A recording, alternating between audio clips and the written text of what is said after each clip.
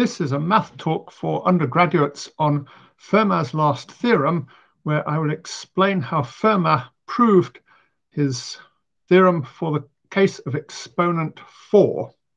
So I'll just recall what Fermat's last theorem is. So Fermat's last theorem says that x to the n plus y to the n equals z to the n has no solutions where x, y, and z are positive integers, and n is the exponent n is greater than 2. So if n is a product of two numbers, both greater than 1, so if we have x to the ab plus y to the ab equals z to the ab, then we see that x to the a to the b plus y to the a to the b equals z to the a to the b. So if it's true for some exponent, then Fermat's last theorem is true for all multiples of that exponent. So it's enough to prove it for n equals 4 and n an odd prime, because every number greater than 3 is divisible either by 4 or by some odd prime.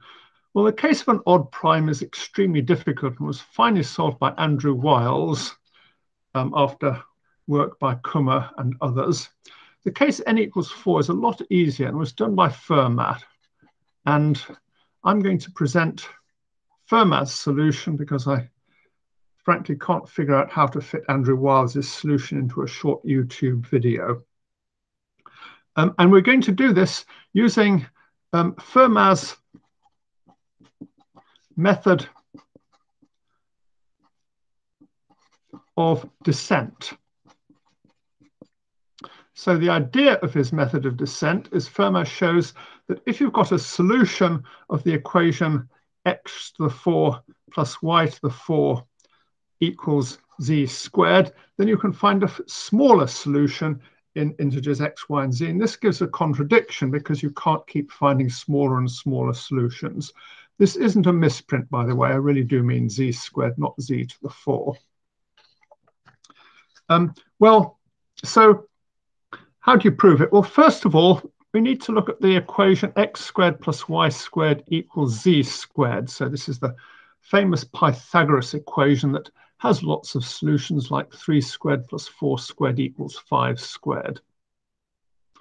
And let's try and find all solutions of this. So we can write x squared equals z squared minus y squared equals z minus y, z plus y. And now we may as well assume x, y, and z co-prime. So there's no common factor dividing them. Otherwise, we could just divide up by that common factor, and we'll assume x, y, and z are greater than 0 to eliminate silly cases. And now we can examine whether they're odd or even. And remember, if something is a square, then it has remained as 0 or 1 mod 4. And if we use this, we see that one of x and y must be even and one must be odd, because if they are both odd, then this would be 2 mod 4 and couldn't be a square. So we're going to assume that y is odd, and we factorize it like this. So x is even. So then we find x over 2 squared is equal to z minus y over 2, z plus y over 2. And now z minus y over 2 and z plus y over 2 must be co-prime, as you can easily see. And the product is a square. So each of them must be a square. So let's write z minus y over 2 equals a squared, z plus y over 2 equals b squared. And you can see that of the numbers a and b, one must be odd and one must be even.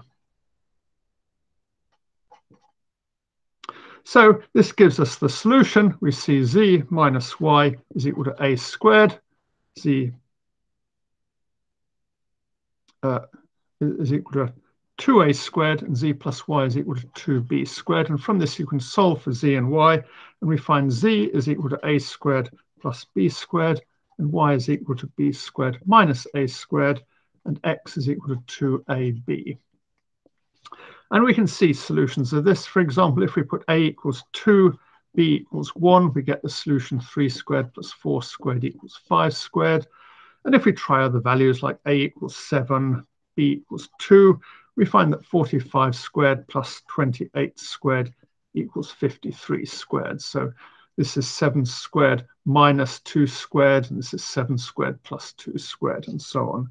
So this gives a very easy way of finding all solutions of Pythagoras' equation.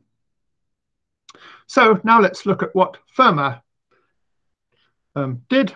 So we look at the equation x to the 4 plus y to the 4 equals z to the 4. So we're going to take this exponent to be 4 for the moment.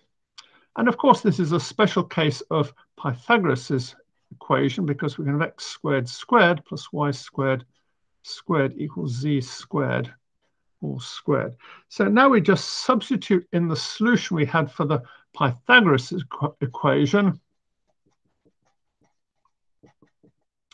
And we may as well take one of these to be odd and the other to be even as usual. So we find that, say, x squared is equal to 2ab, y squared equals b squared minus a squared, and z squared is b squared plus a squared, but we don't actually care what z squared is. And if we look at this, we see one of b and a is odd and the other is even. And in fact, if b is even and a was odd, then y squared would be 3 mod 4, which is impossible. So we see b is odd and a is even. And if we substitute this in here, we see that x squared is a product of 2ab, and b must be co-prime to 2a. So we must have a is equal to 2 times a square, and b is equal to a square. And now we substitute these into this equation here, and we find y squared is equal to d to the 4 minus 4c to the 4. And let's mark that because it's going to be quite important. So what we've done is we've started with this equation, and we found a solution of this slightly different equation. Well, what's the use of that? Well, let's carry on a bit further. So we can write this as 4c to the 4 plus y squared equals d to the 4.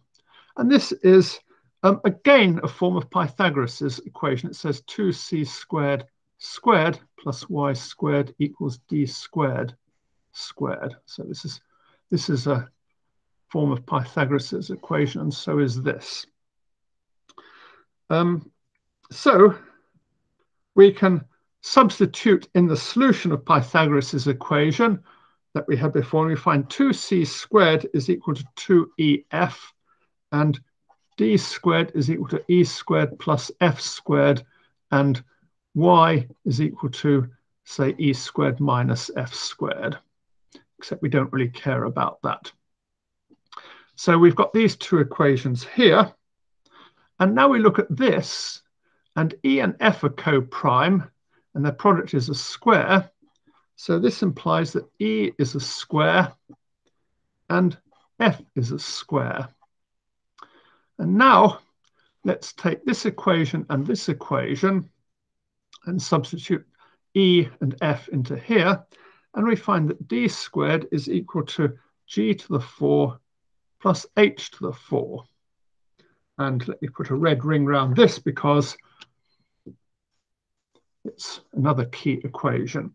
And now let's compare this equation with this equation. Well, it's not quite the same, because this is saying a fourth power is the sum of 2 fourth powers, and this is saying a square is the sum of 2 fourth powers. But now we do something a little bit clever. We notice we never actually used the fact that z squared was a square. So let's cross out this 4 and change it to a 2. And we can cross out that 2 and change it to a 1. And the same argument still works. So what have we shown? Well, we've shown that if you've got a solution to this equation, then we can find a solution to the same equation, which sounds completely useless. All we've done is we've shown that from a solution to an equation, we can get a solution to exactly the same equation. And we just seem to have gone round in circles. However, the solution has become smaller. You see, the numbers A and B are going to be smaller than, so the numbers C and D and Y are going to be smaller than the numbers Z, X, and Y in some sense. And similarly, you find that the number D here is smaller than the number Z there. So what Fermat showed is from any solution of this equation in positive integers, we can find a solution in smaller positive integers. So if we've got one equation, we can repeat this and just keep on getting an infinite sequence of smaller and smaller positive integers. And this is impossible. So we see that x to the 4 plus y to the 4 equals z squared has no solutions for x, y, z greater than 0. Of course, it's got a trivial solution for x, y, and z equal to 0. Okay, Wiles's solution is very much more difficult than that, so I will stop there.